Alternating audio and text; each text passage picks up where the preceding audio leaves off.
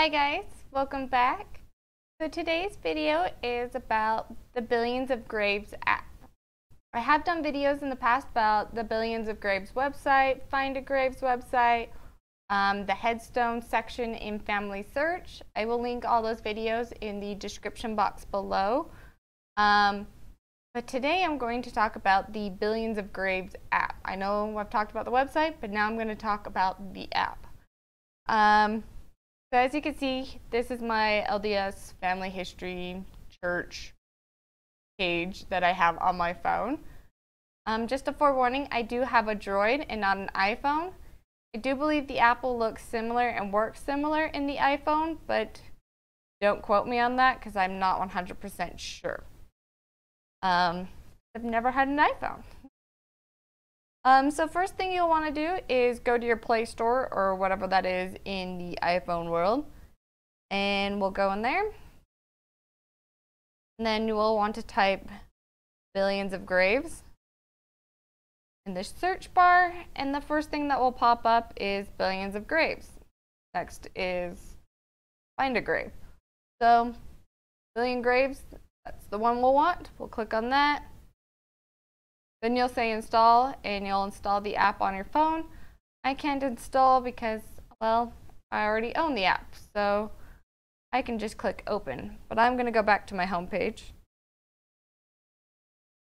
so I can show you what it looks like. So once the app is installed, you will have this little thing right here. See this one right here? This is what the app looks like. Looks like a little grave headstone with the little birdie on it and the little location icon. That's what the Billion Graves app looks like, and you'll want to click on that.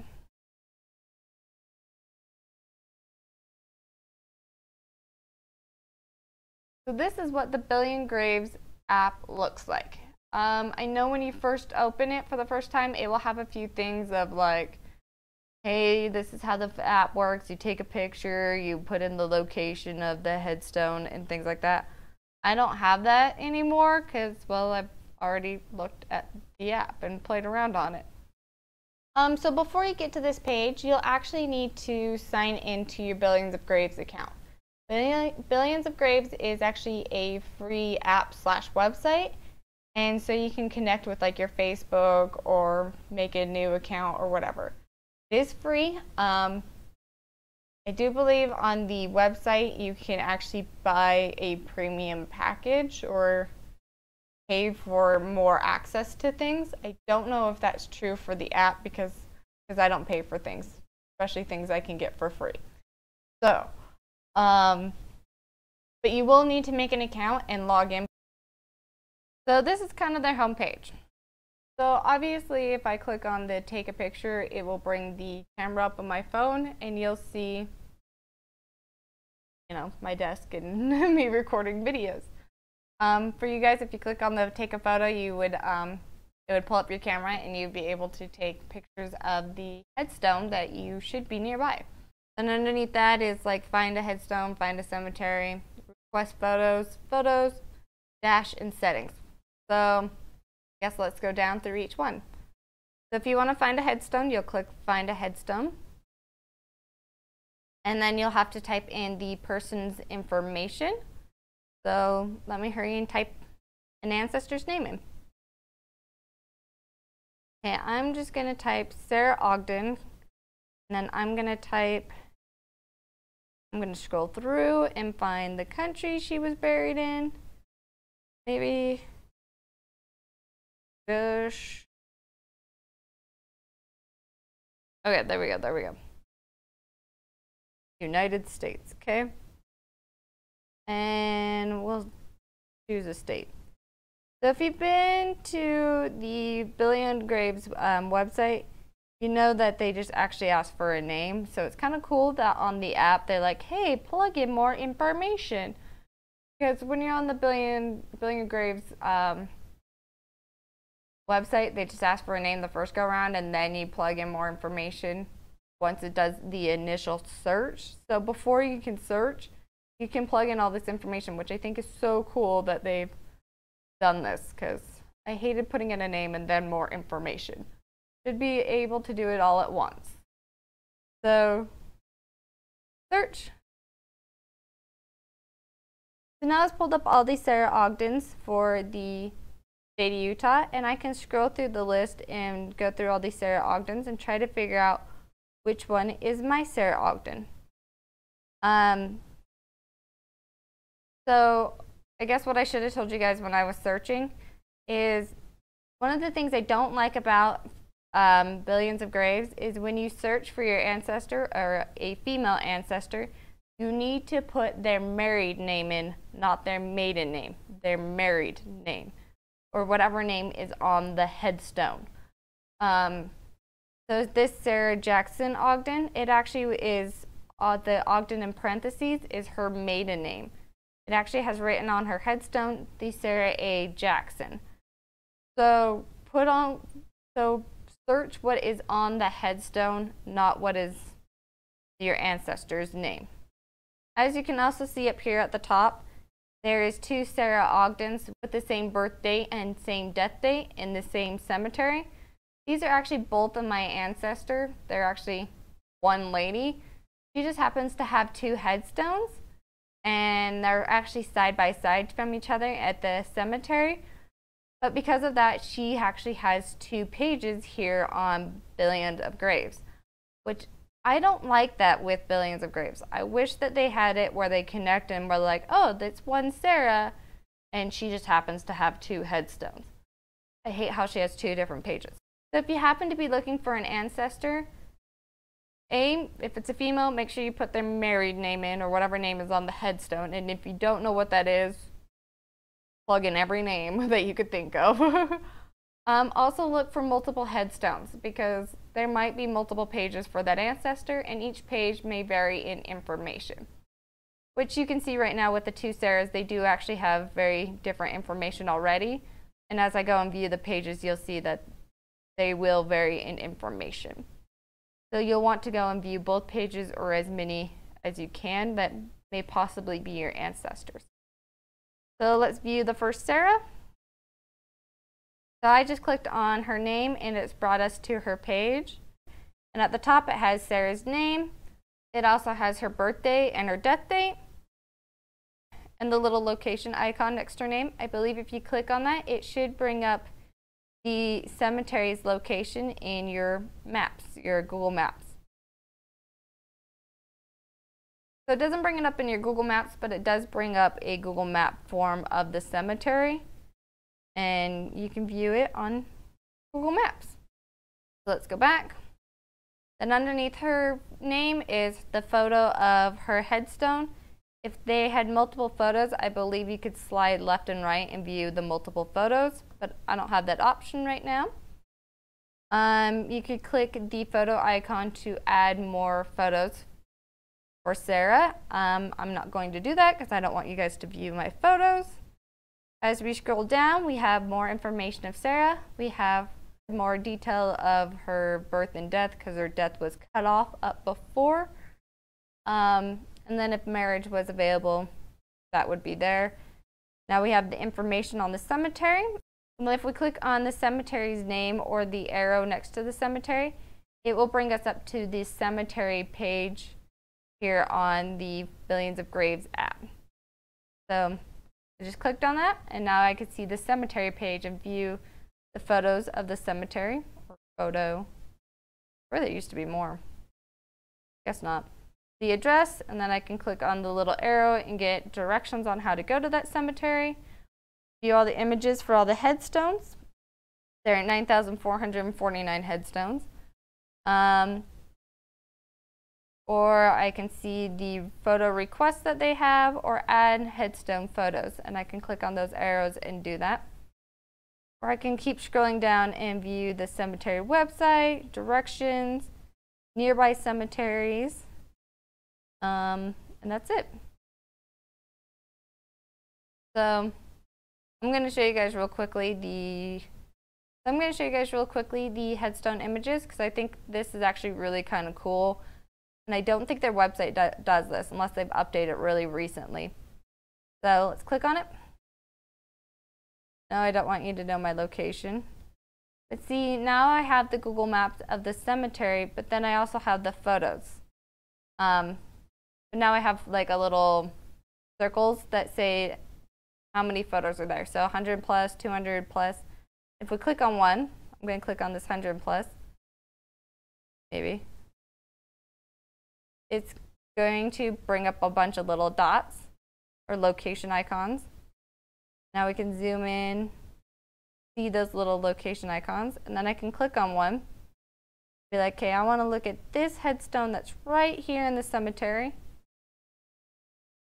And it will pull up the headstone. So I think it's cool because it shows you where the headstone is located on Google Maps or in the cemetery, which helps out so much when you're like, where's my ancestor's headstone in this giant cemetery?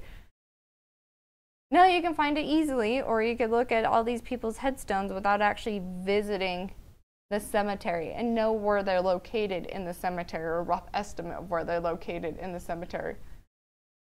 I think it's so cool and awesome. Best feature on this app so far. Okay. Okay, so now we're going to go back. And they have request photos, which just is going to give you a list of the 4 photos that have been requested. These people may or may not have headstones, so we may or may not know if the request will be filled. And then down below is you can add a request. And then you just click on that, add the information that you have of that ancestor, which would generally be for this cemetery, by the way. Later on you can add one for any cemetery, but right now this is just for the Kaysville Cemetery. I would add, be like, this is all the information I want to add. So you can go to the Kaysville Cemetery and hopefully find my ancestor's headstone and take a picture. So, yeah, I think that's pretty much everything for the Kaysville Cemetery. So let's go back to Sarah. Back arrow. So it says possible family member is an Edward Ogden, and then if there was memories, I could scroll down, can't, and view her memories, but she doesn't have any. So we'll just go back to the families and show you about this Edward. So if you click on Edward or the arrow, it should take you to Edward's page here on the Billions of Graves app. So let's click on it. And sure enough, we are now to Edward's headstone page, which pretty much has the same information because he's buried right next to his wife. Oh, look. This is what memories looks like. We have a little story of Edward. Oh, kind of. There we go. There's more of a story of Edward. Oh, that's so cute. Oh man, he has lots of memories. That's cool. So, pretty much the same thing for everybody. Oh, and I'm sorry if the pages get a little blurry. My phone to computer hookup is a little slow sometimes. So let's go back to Sarah. Let's go back to the Sarah list, and then we'll view Sarah Garrett Ogden. And I can show you the difference between Sarah Ogden and Sarah Garrett Ogden. Even though they're the same lady, they have different information. This is why it's important to view both pages. So Sarah Garrett Ogden, once again, her name's at the top, birth date, death place, the little location. We can click on that and view the cemetery on Google Maps. Photo of her headstone. I would believe if she had multiple, once again, I would just be able to scroll through, but not being able to. Then Sarah's information down below, cemetery's information, and then see this Sarah doesn't have any family members or any memories. This is why you view both headstone information, because this one has her middle name but doesn't have family members, whereas the other one had a family member, her husband. So the information may vary, and I really, really hate that about this website or this app. I really don't like it. I wish it was like Find a Grave, where they're like, oh, there's one Sarah, let's put all the information about Sarah on one page. She has 2 headstones. You can view the photo of both her headstones and all her family members, whether they're buried at the same cemetery or not. One of the things about billions of graves that drives me crazy. Okay. So if you want to do a new search, you just go back and change the information you have. Or you could just close the app, open the app, and go to the new headstone information. And then once you change your search, so I'm going to say like Vermont, you search again, and it will pull up a new list. So that's just how you change the search. You just hit the back arrow, or you come to here to the home page and say, I want to find a headstone. So if you want to find a cemetery, you click the Find the Cemetery section. And I'm going to say deny my location. Then I think I'm going to have to zoom out. So yeah, I had to zoom out. And now it's showing me the North America continent. Then we're going to zoom in on the location you are looking for a cemetery. So I'm going to zoom in on Utah. And be like, where are some cemeteries in Utah? Preferably like Utah County. So normally it would give you a little icon saying, hey, there's cemeteries here. And you would click on the icon and it would take you, well, first it would show you a photo of the cemetery. And then you can click on it again and it would take you to the cemetery page here on the Billions of Graves website. But I'm having technical difficulties and it's not pulling up any cemeteries for the state of Utah. So we have a bunch. So yeah.